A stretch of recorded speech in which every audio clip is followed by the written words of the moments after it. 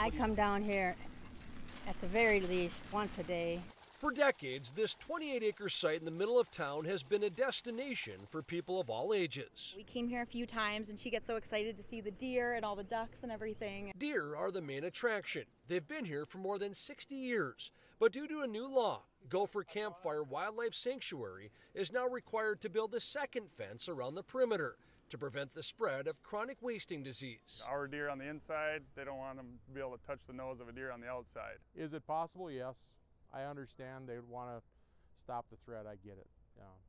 It's a lot of money for us to come up with. The new fence would come with a couple walk-in gates so visitors could still get to the original fence to feed the deer.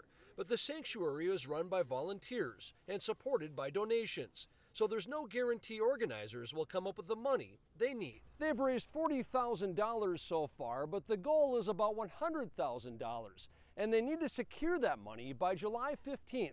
I honestly don't know what we would do with all this property. If they don't, the herd would have to be euthanized. The sanctuary isn't licensed to relocate the 16 deer on property or to release them into the wild. Unfortunately, there's nothing we can do with the deer except put them down.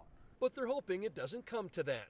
The site has also become a destination for 4-H'ers and field trips. There's not too many people that want the deer to leave. I mean, the deer are a pretty big deal to the town.